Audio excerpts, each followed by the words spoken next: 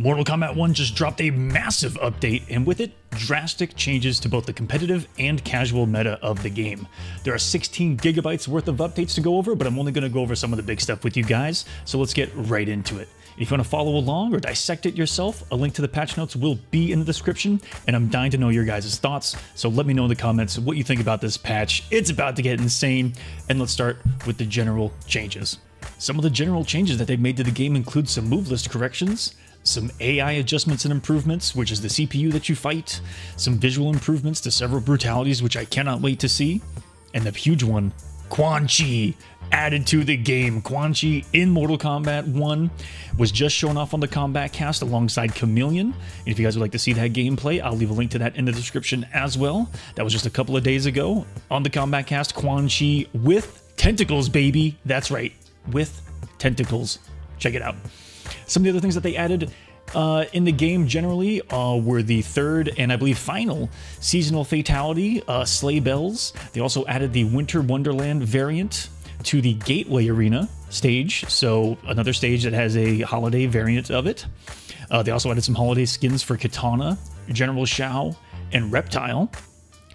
In the settings, you can now increase the rounds to win from 3 to 5. This is a big one. They added ticking sounds to the timer when you're under 10 seconds. This is huge because none of us knew when we were under 10 seconds in the match, even as commentators, as players, none of us knew.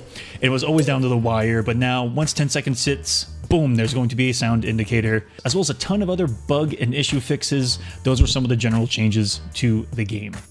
And now to the online changes, and this is huge for everyone. All of us, most of us anyway, play ranked. We play Combat League. Well, now, when you search for a match and you get a match, it will show you the connection ahead of time and you have the option to decline it.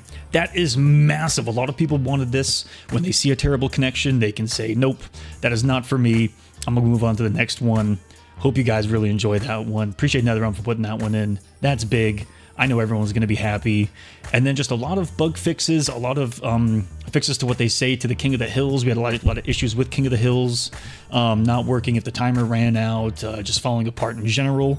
And now, some invasion changes. Nothing too crazy here, just a lot of fix of visual issues, a lot of fix of minute gameplay issues and bugs, small talisman adjustments, as well as adjustments to the generation of the gateway mesa itself and dynamic towers. And couldn't test some of this as well because the servers were down. But I know a lot of you invasion heads, I hope we're excited for some of those changes. Let's move on to the practice mode changes.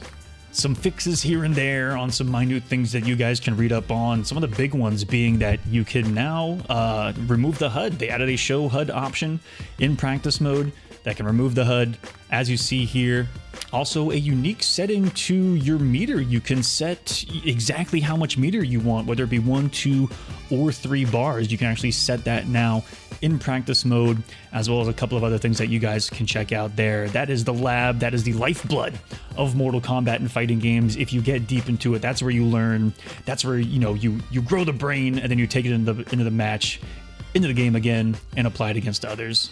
And now, let's get into the character-specific adjustments.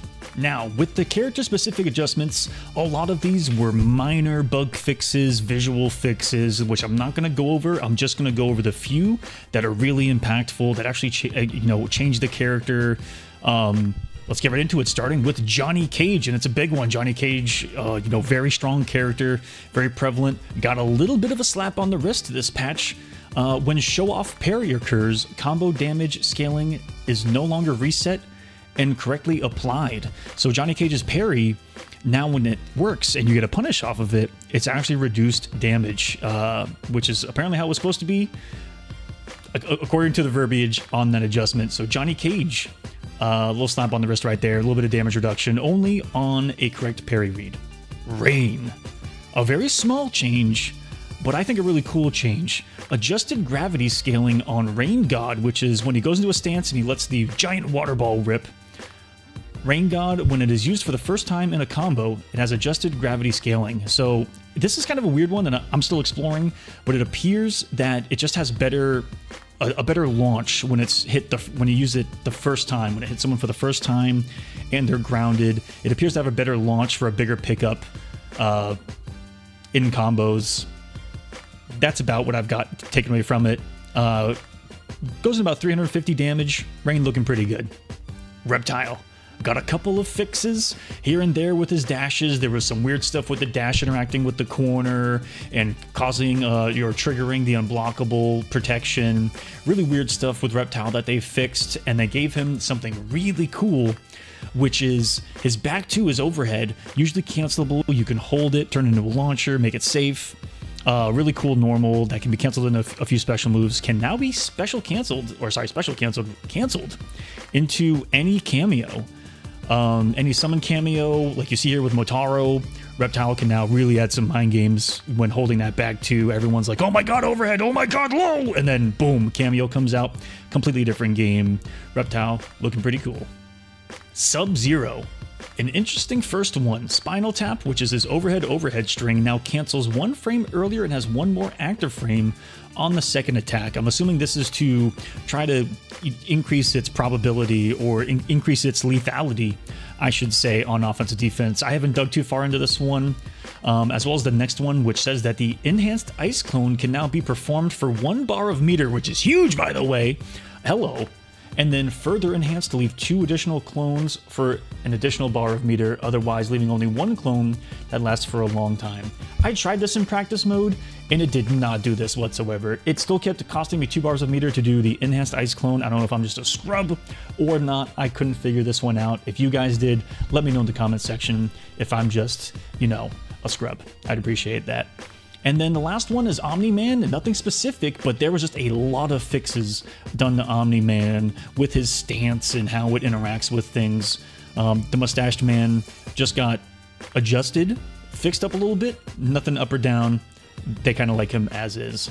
Cameos. And if you thought the character ones were in any way, shape, or form spicy, this is where things get really crazy, because cameos really are Mortal Kombat 1. They're the lifeblood. They're what you need to kind of get to the end game if you're trying to play this game at a high level. And let's get started with the first change. It's going to Cyrax. Cyrax Net now drains meter. Shades of Mortal Kombat 9. This is scaring me.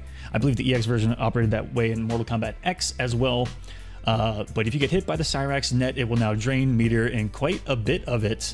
So Cyrax getting a little bit of his old school mechanics added to his cameo. Love to see it. The next one on the list, a lot of changes, although mostly minute. Darius got a completely new move added. So this tells us that they, in the future, we could see just completely new moves added to these cameos, and that could be some ways that they adjust them or try to make them better, like we see Darius here. That's really cool. A completely new ambush attack that has a cool mechanic to it. You can only summon it if the opponent is knocked down or as they are getting up from the ground. So you can summon it, go for a mix-up. Really cool added juice there for Darius, as well as some cooldown reductions, it looks like, to a lot of his variations of his moves. This one's a little crazy. Goro. Goro's punch walk getting adjusted in this patch. Now very plus on block, less pushback, and less recovery. They buffed punch walk. Let's go, baby. Punch walk is in season. The prince is looking good. Kano. The eye laser is now a mid. It was a high.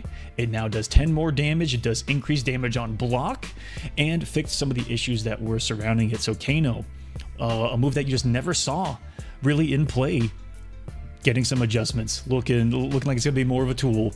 Mid projectile, very strong, I think, in any fighting game. And now the big one.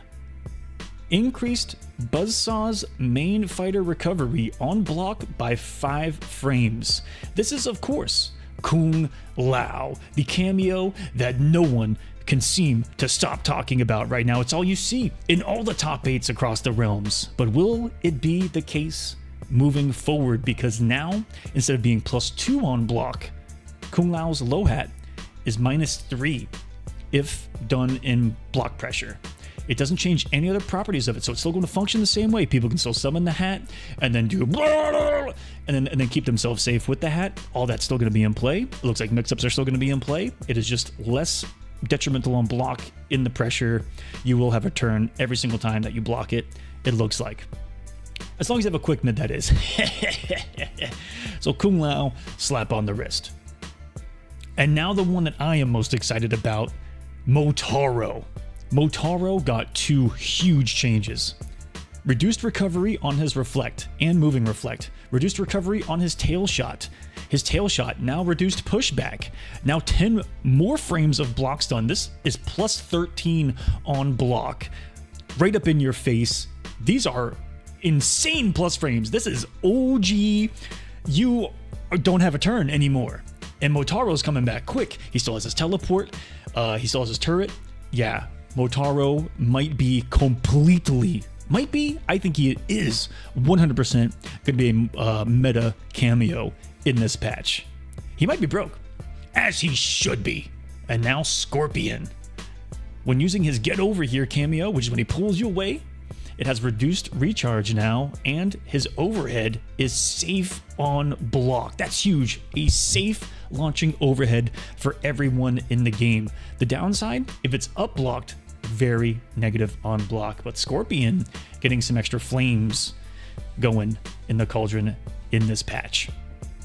Sector got a flamethrower buff. Now quicker, more block stun, less recovery. Overall, just buffed across the board. Now can combo into it easier, leads into restands, really good on block. This is going to be a fun one for Sector cameo mains. Next one, gonna be Sonya Blade. Leg grab now has up block vulnerability. Apparently it was invulnerable to up block before. Now recovers 18 frames faster on block or miss, so there's a lot less recovery on leg grab on whiff. Energy rings now a mid, increased damage scaling, increased block recovery. When fully charged has a different hit reaction. They made her rings very lethal. Mid, they're going to be forced to deal with. No more just crouching, disrespecting it. No, you are holding Mama Blade's pressure. And lastly, Tremor and Shujinko, they got some health buffs. Going from 300 to 400, you're going to have more health on your character if you're using Tremor or Shujinko. Hopefully that helps you guys that are struggling out there with Shujinko, and the complexity of both. You know, they're probably the 2 most complex cameos that exist, and it looks like they're going to be rewarding you with some more health. So that was the big patch that just hit Mortal Kombat 1. Let me know your thoughts in the comment section down below, and give this video a thumbs up if it helped you out, and subscribe to the Kolosseum for all things Mortal Kombat 1. We have another season coming up of competitive tournaments where we raise huge prize pools for players, and we can't thank you enough for your love and support there. Thank you so much for watching, and we'll catch you next time here at the Kolosseum. The Kano, what the f? The Kano. I'm gonna redo that again, because that sounded fucking weird. We're gonna cut that like 20 seconds ago. Ooh.